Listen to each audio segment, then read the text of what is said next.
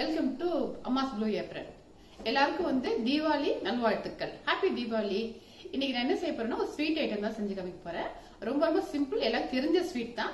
அதை எப்படி செய்யறது, கொஞ்சம் பர்ஃபெக்டா செய்யறதுன்னு எப்படின்னு காட்டுறேன். வாங்க வீடியோக்குள்ள போலாம். இன்னைக்கு குலாப் ஜாமுன் எப்படி செய்யறதுன்னு உங்களுக்கு காட்டுறேன். முதல்ல அதுக்கு என்னென்ன தேவையான பொருள்லாம் முதல்ல சொல்லிடுறேன். இது நான் இன்னைக்கு எம்டிஆர் குலாப் ஜாமுன் மிக்ஸ் தான் வாங்கியிருக்கிறேன். MTR gulab jamun mix.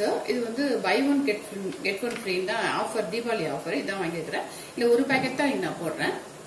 அது அந்த அந்த குலாப் ஜாமுன் மிக்ஸை இப்படி ஒரு பாத்திரத்துல கட் பண்ணி போட்டுக்குங்க. கட்டியெல்லாம் இல்லாம நல்லா உடச்சு விட்டுக்குங்க.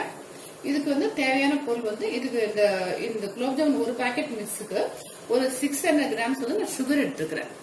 இது இவ்வளவு சுகர் தேவைப்படும். ஏன்னா சுகர் சிரப் நல்லா இதுக்கு ஈக்குவலா தண்ணி ஊற்றி நம்ம அடுப்புல வச்சு கொதிக்க வச்சு அதுல குலாப் ஜாமுனை போடணும்.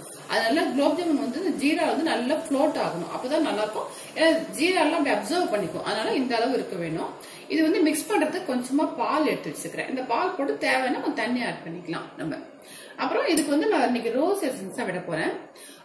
இதுக்கு நீங்க ரோஸ் எசன்ஸ் போடலாம், இல்ல பச்சை கற்பூரம் கூட ரொம்ப நல்லா இருக்கும். இல்லைன்னா குங்குமப்பூ போடலாம். நான் இன்னைக்கு ரோஸ் எசன்ஸ் தான் போடுறேன். அவ்வளவுதான் தேவையான பொருள். இப்ப முதல்ல மாவு மிக்ஸ் பண்ணிக்கலாம். அந்த பால் ஊற்றி இது என்ன பண்ணணும், நீங்க பால் அப்படியே ஒன்னா விட்டுறக்கூடாது. தண்ணியோ பாலோ ஏதோ அப்படியே விட்டுறாம கொஞ்சம் கொஞ்சமா, ஏன்னா ரொம்ப தேவைப்படாது. கொஞ்சம் கொஞ்சமா தான் ஊத்தி மிக்ஸ் பண்ணலாம். ரொம்ப தண்ணி ஆயிடக்கூடாது. இல்ல கொஞ்சம் கொஞ்சமா ஊத்தி ஃபர்ஸ்ட் மிக்ஸ் பண்ணிக்கணும். அப்படியே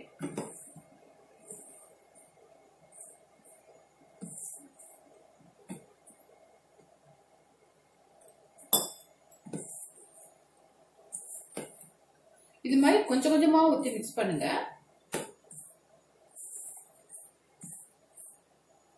அப்படியே விட்டுட்டீங்கன்னா உடனே ஃபுல்லா ரொம்ப தண்ணி ஆயிடும். மிக்ஸ் பண்ணிட்டு காமிக்கிறேன் பாருங்க. பிசைஞ்சிட்டேன். இந்த மாதிரி கன்சிஸ்டன்சில இருக்கணும். அது ரொம்பவும் அழுத்தமா இருக்கக்கூடாது, ரொம்பவும் அப்படியே சாஃப்டா இருக்கக்கூடாது. இது இந்த கன்சிஸ்டன்சில பாருங்க. இது மாதிரி இந்த கன்சிஸ்டன்சில பிசைஞ்சிட்டு மேல ஒரு ஸ்பூன் நெய் போட்டுருங்க. நெய் போட்டுட்டேன். அது போட்டு அப்படியே சரியா ஊறி ஒரு 10 மினிட்ஸ் அப்படியே ஊறட்டும். அது மூடி வச்சிடலாம். 10 மினிட்ஸ் ஆனோன்னு காட்டுறேன் பாருங்க. இப்போ ஒரு 10 மினிட்ஸ் ஆயிடுச்சு. இப்போ இதை எடுத்து நல்லா ஒரு தடவை பிசைஞ்சுக்கணும். சாஃப்டா பிசைஞ்சிட்டீங்கன்னா அப்ப நீங்க உருண்டையே உருட்டுறப்ப உங்களுக்கு கொஞ்சம் விரிசல் இல்லாம இருக்கும். அதனால நல்லா சாஃப்டா பிசைஞ்சுக்கோங்க.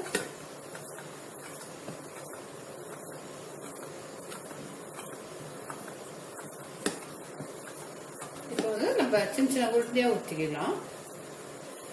உங்களுக்கு எவ்வளவு சின்ன சைஸா போட்டீங்கன்னா அது எண்ணெயில போறப்ப கொஞ்சம் டபுள் ஆயிடும். அதெல்லாம் கொஞ்சம் குட்டி குட்டியாவே போட்டுக்கலாம்.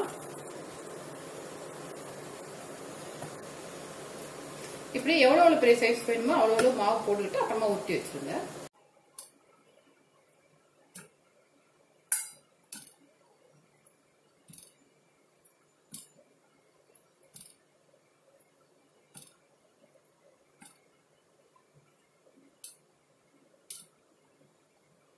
போட்டுருங்க. அதுக்கப்புறம் கையில கொஞ்சமா நெய் தடவிக்குங்க.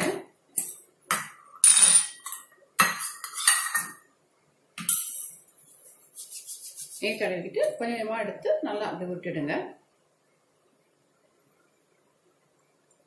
2 கையால இப்படி உருட்டினீங்கன்னா அழகா வந்துடும் பாருங்க. இது மாதிரி உருட்டி விட்டு இப்படி தட்டில வச்சிருக்கணும்.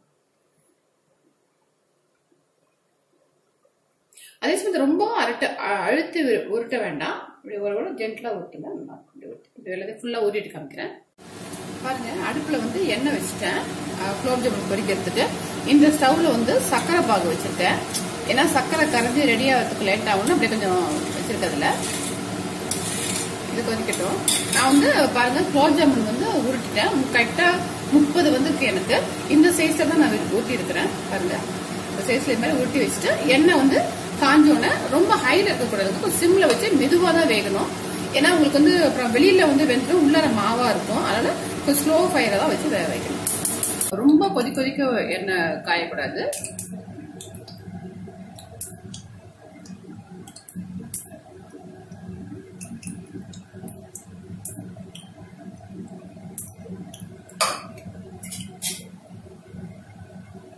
அப்படியே வேகட்டுங்க.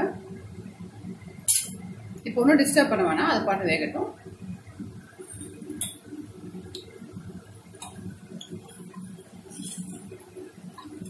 சக்கரை பாகு பாத்தீங்கன்னா உங்களுக்கு சக்கரை நல்லா கொதிச்சதுக்கு அப்புறம் அதை வந்து கொஞ்சம் கொதிக்கணும் இல்ல, அப்போ தொட்டு பாக்குறப்ப பிசு பிசுன்னு இருக்கும். அந்த அளவு வந்து ஆஃப் பண்ணிடலாம். ரொம்பலாம் பாகுலாம் கிடையாதுங்க அதுக்கு, ரொம்ப திக்காக கூடாது. கையில வந்து பிசு பிசுன்னு இருந்துக்கு ஆஃப் பண்ணிடலாம்.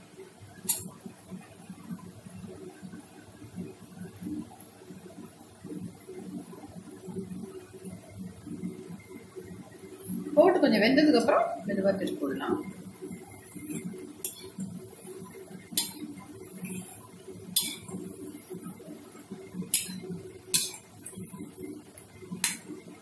இப்படியே சைஸ் பெருசா இருக்கு பாத்தீங்களா, அதுதான். சின்னதா போட்டோம்னா அது பெருசா வந்துடும். அப்படியே வேகட்டும்.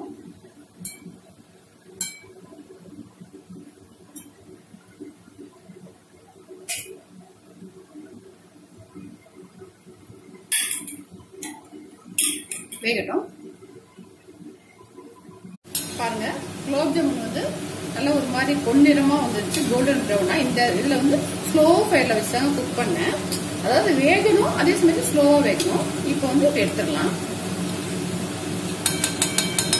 எடுத்து நீங்க எந்த ஒரு பாத்திரத்துல குலோப் ஜாமுன் வைக்க போறீங்களோ அந்த பாத்திரத்துல போட்டுக்கலாம்.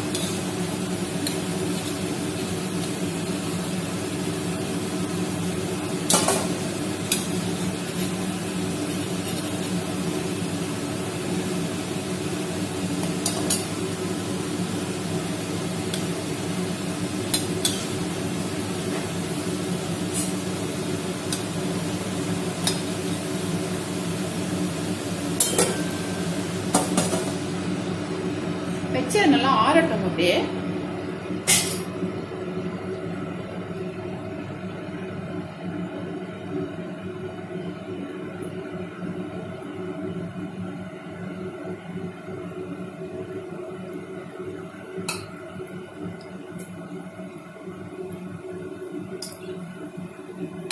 சக்கரை பாகு கொதிக்குதுங்க. இது வந்து சுட்டு இந்த குலோப் ஜாமுன் இதுல போட்டு கொஞ்சம் ஆறட்டும். அது நல்லா சூடானதுக்கு அப்புறம் அதுக்கு ஒரு 5 நிமிஷம் கழிச்சு, ரொம்ப கொதிக்க ஊத்த வேணாம், கொஞ்சம் ஆறுனதுக்கு அப்புறம் ஊத்திடலாம். அதுல பாருங்க, இப்ப வந்து இது பிசு பிசுன்னு வந்துருச்சு. இந்த பாகு வந்து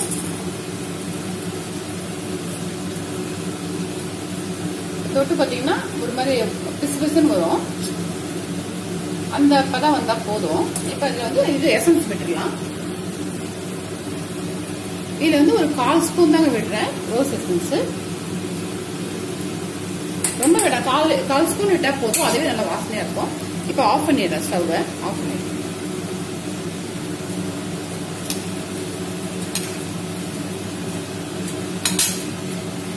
ஆஃப் பண்ணிட்டு இந்த பக்கம் எடுத்து வச்சிடலாம். அப்படி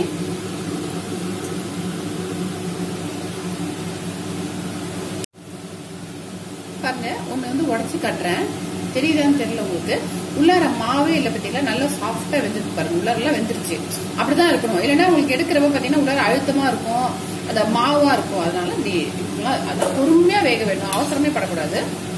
கொஞ்சம் ஹை ஃபிளேம்ல வச்சுங்க. வெளியில வந்து நல்லா வெந்துடும், ப்ரௌன் ஆயிடும், ரொம்ப ப்ரௌன் ஆயிடும். எடுத்துருவோம் நம்ம. உள்ளார கொஞ்சம் அழுத்தமா இருக்கும். இது போட்டா உள்ளார நீங்க அவ்வளவு சாஃப்டா இருக்கும்.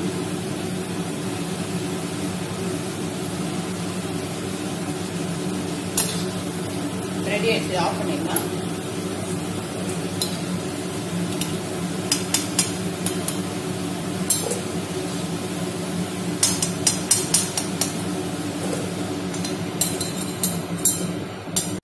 பாருங்க, ஒரு 5 மினிட்ஸ் ஆயிடுச்சு, ஆறிடுச்சு. அதுல வந்து இந்த ஜீரா வந்து அதில் விட்டுடலாம்.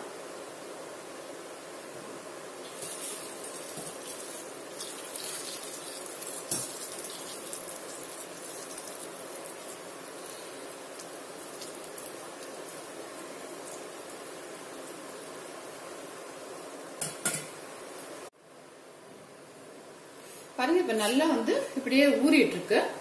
இன்னும் ஒரு 1/2 அன் ஹவர் நல்லா ஊறிடும், சூடும் ஆறிடும். ஃபேன்ல வச்சுங்க கொஞ்ச நேரம். அப்படியே மூடிடாதீங்க.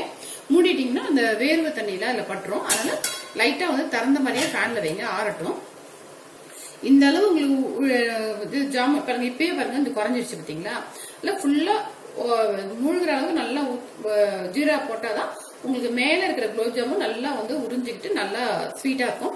இல்லைன்னா அடியிலேயே எல்லாம் அப்சர்வ் பண்ணிச்சா மேல இருக்கிற குலோப் ஜாமுனுக்கு ஜீரா பத்தாது. இப்பயே பாத்தீங்களா கொஞ்ச நேரத்துல குறைஞ்சிருச்சு பாருங்க. இதான் இது மாதிரி நீங்களும் வந்து கண்டிப்பா ட்ரை பண்ணி பாருங்க. தீபாவளிக்கு சூப்பரா வந்து குலோப் ஜாமுன் ரெடி ஆயிடுச்சு. செஞ்சு பார்த்துட்டு எப்படி இருக்குன்னு சொல்லி கமெண்ட்ஸ்ல சொல்லுங்க. எல்லாருக்குமே தெரியும், ஆனா சில பிகினர்ஸ்க்கு புதுசா சமைக்கிறவங்களுக்கு தெரியாது. அதனாலதான் நான் சொல்றேன். மத்த எல்லாருக்குமே தெரிஞ்சதுதான் இது குலோப் ஜாமுன். செஞ்சு பார்த்துட்டு எப்படி இருக்குன்னு கமெண்ட்ஸ் சொல்லுங்க. லைக் பண்ணுங்க, ஷேர் பண்ணுங்க, மறக்காம சப்ஸ்கிரைப் பண்ணுங்க. பக்கத்துல இருக்க பெல் ஐக்கானை கிளிக் பண்ணுங்க. நான் போடுற வீடியோஸ்ல உங்களுக்கு வரும். தேங்க்யூ. ஹாப்பி தீபாவளி.